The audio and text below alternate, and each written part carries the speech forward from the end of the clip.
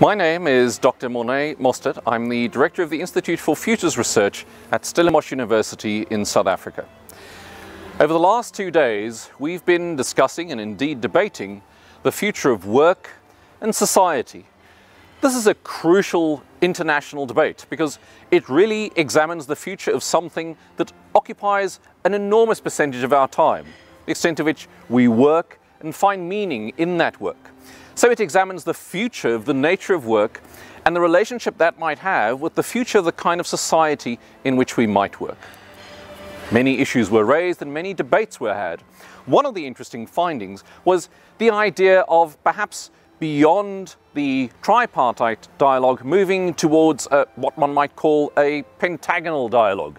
In other words, the idea that beyond the representation in business, government and labour, perhaps the engagement should extend to dialogue with academia, that body in society that is mainly responsible for new knowledge, the creation of new ideas. As we embark rapidly on our future journey, perhaps universities should play a much more explicit role in the social dialogue.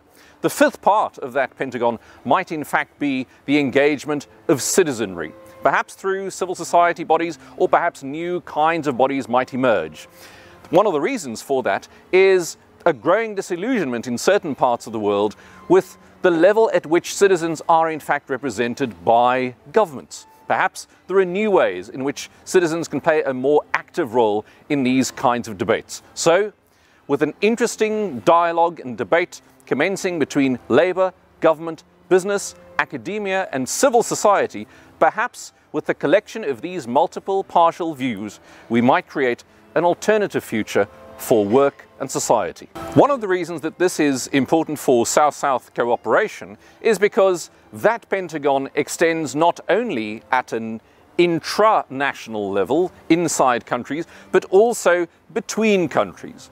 It is true that there's been, in general terms, a geographic discrepancy between levels of wealth and concepts of work, and indeed the future of work in the north and in the south. There's an opportunity now, indeed perhaps a call, for South-South countries to collaborate much more actively. That means that these 5 elements of the pentagon might collaborate with each other, not only in terms of their counterparts, so not only does academics from certain southern countries need to collaborate with other academics in other southern regions, but indeed governments perhaps from one country might come to more meaningful dialogues with academics in other South-South countries. And so, of course, this pentagonal configuration creates a multitude of possible dialogues and creates the platform for innovation in the future of work in South-South collaboration.